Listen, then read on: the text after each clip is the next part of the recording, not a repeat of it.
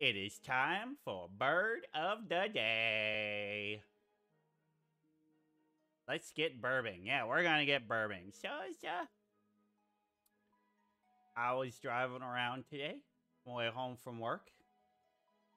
Drove past the pond, and I saw this bird. And I'm like, you know what? I think this bird should be today's bird of the day. And so I decided, because I saw it in all of its majesty, that this would be the bird of the day. And it was in a pond, because of course it was in a pond, because that's where they hang out. And today's bird of the day is the great egret. Oh, look at that egret. Such pretty, beautiful white birds. Look at them. They're, you draw their neck with an S, and then a more different S, and then they got the winglings on the back, and they got no regrets today. No regrets for this one. And look at it. They got the cool little green around their eyes.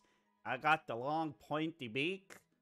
I think the great egret's pretty cool. A bird I've seen in my area for my whole life. I like them a lot. So let's tell you a little bit more about the great egret. Well, they're a big bird. 31 to 41 inches long, and that's from beak to tip of tail. But when they're standing up on their big long legs, they say 3.3 feet tall, so that could be, they're almost as, pretty much as tall as they are long. Nice tall birds. Stand pretty tall. Pretty tall bird. Pretty tall bird. And a big wingspan. Woo! 52 to 67 inches. Yeah, we're over a 5-foot wingspan. And when they flap their wings, it's kind of a slow flapper. They kind of glide through the air with its big flaps, and you don't mistake that. Because for how big they are, only 1.5 to 3.3 pounds, so they're very light for how big they are. Very, very light. They have a pretty good lifespan out in the wild. Average in about the wild is about 15 years. But the oldest ever in captivity was 22 years and 10 months old. Yeah. Now, here's the interesting thing. There's a group of birds called herons, and there's a group of birds called egrets. Both of them are in pelicaniforms. But they're in different families. Now, here's the interesting thing. The great egret looks very similar to the snowy egret. And so that's why it was named as such. But then when the ornithologists did a little more study of it, they're like, oh, this bird we called an egret is actually a heron. So it's in the Ardeidae family, which is all the herons. So it's like its closest relatives are like the great blue heron. And there's also the white heron, which is a little bit different. But then the green crest, a little bit different size, still one of the locations. So yeah, in the pelicaniforms, which also includes pelicans as well. You got your egret family and you got your heron family. And these guys, even being called egrets, they messed up on the naming so much. They really did. So yeah, these guys are actually herons, not egrets, but we named them egrets when we first discovered them, so that's what they are. Now, if you look at a little map down there, you see, you guys are pretty widespread. They're all over the place. I said they're on every inhabited continent except for Australia. And it's a little hard to see there, but there is a little bit of green on New Zealand. So they are on New Zealand. They were introduced there. Non-native, but they are a little bit there. But yeah, as you can see, they like to live all around the world. So the green areas is where you're going to find them year-round. Blue areas is where you find them in the winter. And yellow areas is where you find them in the summertime. Kind of interesting how it's like, look at where the United States is especially. It's like, okay, they winter, like a lot of their wintering range is further north than their breeding range. It doesn't make sense to me. Doesn't make sense to me at all.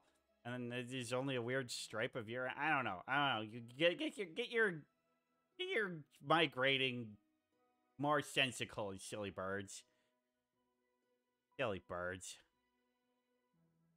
Anyway, these guys are pretty cool hunters. They do the cool heron thing where it's like, okay, I'm going to stand in this shallow water, and I'm going to stand perfectly still with my beak above the water, and I'm going to stand there, sometimes for hours. And then when something tasty comes by, bam! Gets him good. Gets him real quick. Stabs their little beak down into the water and impales a little fish, or a little reptile, or maybe a crayfish, They are fully carnivorous. They don't eat any plants. They like to eat little critters that are found in the water. That's what they do. That's what they do. That's what they like to eat. Little aquatic critters. They like a frog.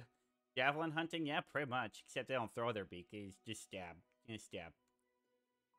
And one behavior they've been noticed to do, in particular in Louisiana and Florida, is they will like sit on the back of an alligator. And the alligator just be like, "There's a bird on me. All right, whatever. I don't care." Alligators don't care. Yeah, they sit on the back of an alligator, and it's a good hunting platform. Lets them hunt in deeper waters. Because normally they stand in the shallow water in the shore, but if they can stand on the alligator back, go into the bayou, get themselves some baster, tastier snacks. Of course, these birds have been known to be kind of jerks, and if another bird has caught something, they'll just be like, "Hey, I'm bigger than you," and then just be like, "I'm gonna steal your food." They're food thieves.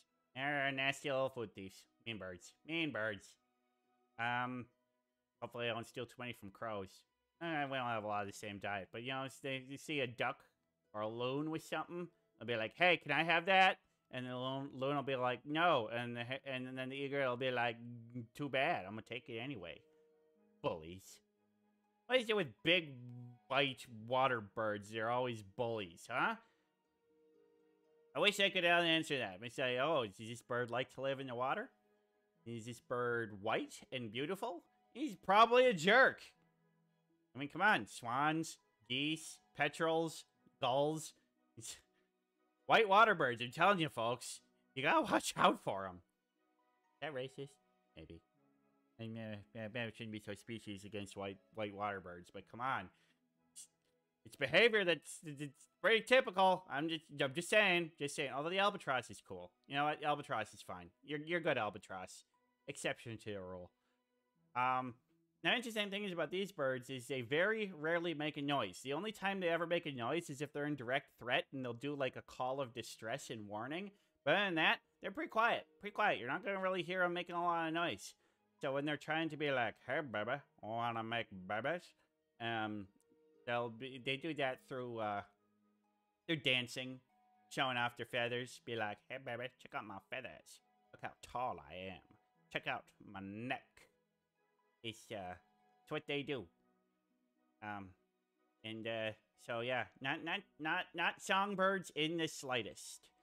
Now, an interesting thing is that they found a whole bunch of different ways in which they have done like their social and breeding habits. In some parts of the world, and particularly in a lot of North American regions, like the ones around here, they pair up and they just hang out in pairs.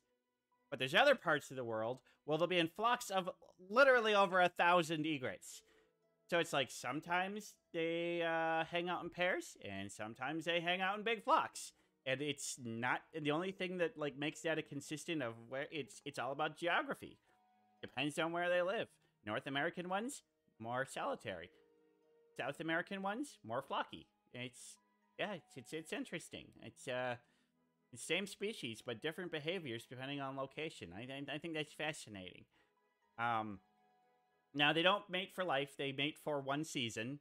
And they're usually only going to have one clutch a year. And it's going to be 4 or 6 babies. Now, here's another mean behavior. When there's not a ton of food, and the parents maybe having a bit of trouble feeding all of them, the bigger siblings will kill their little brothers and sisters so that they can be like, "Oh, you know, I don't want to starve. So if there's fewer mouths to feed, that's more food for me." Yeah, it's kind of messed up, isn't it? I mean, it is kind of a survival thing, because if there's only enough food to feed 4 babies and there's 6 of them, well, I mean, 2 of the babies dying might prevent all 6 from dying, but it still seems a little messed up. But that's the way the egret do. Nature is cruel and uncaring. Not evil, just brutal. That's the way it is. Now, these birds were almost wiped out in Europe and North America in the 1800s because ladies were like, "Ah, I need these big, beautiful white feathers for my coats and my hats." And men did it too. Men did it too. I mean, it's probably male-dominated fashion industries anyway, so we can't blame women for this. It's always a patriarchy, but I'm just saying, it's like women's fashion was dictated that they needed to have big, white, beautiful feathers, and so these things were hunted for their feathers and nearly wiped out. But luckily, an act in 1902 made them a protected species, and since then, they are now in pretty good numbers and are now a species of least concern. So they're doing pretty good.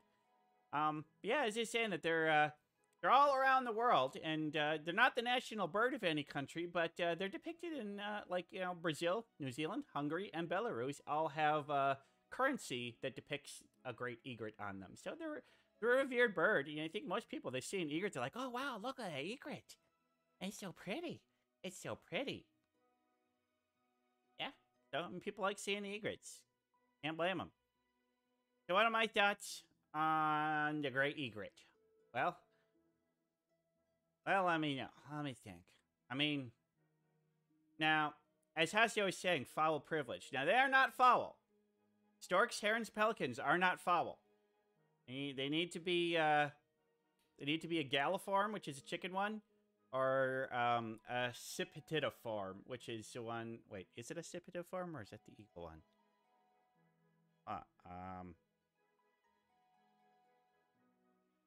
Let me check. It's the thing. It's no, and seriforms. That's what it was. Accipitiforms is eagles, and seriforms. So it needs to be in the order Anseriforms or Galliforms. So basically, chickens and ducks, and like pheasants and stuff like that. So storks and stuff, they are water birds. Same with gulls and albatrosses. They're not fowl because they need to be primarily hunted for meat to be fowl. But boy, they are kind of foul in their behavior, aren't they? I mean, purely predatory. Kill a lot of little animals, kill their siblings, steal food from other birds. But damn if they don't look good doing it. Very pretty birds. And I do kind of gotta respect their patience in their hunting. So it's like, I don't know. I'm torn on these guys. Drink some water. Okay, I'm gonna drink some water. So yeah, egret, great egret. Yeah, it's a pretty good egret. I like the egret. They're good. They're good birds, but I think they just need to maybe go to a little anger management. Maybe stop being such jerks, like the rich villains of an '80s movie. No, that's swans. These guys are like the rich villain of, I don't know. There's some sort of rich villain in some sort of movie. Mean birds, but pretty birds. And I suppose they have their purpose in their niche. I don't want to see them wiped out. I'm always happy when I see an egret. I think they're pretty cool. Herons, like I said, they're a bird of contrasts. We like them, so, I guess we're just going to call this bird of the day done. You can have your own opinions on the great egret, and no matter where you live in the world, you probably have a good chance of seeing one. So, keep an eye out for these big white feathery friends, and give them a little hello if you happen to see one. So we're going to call this bird of the day done.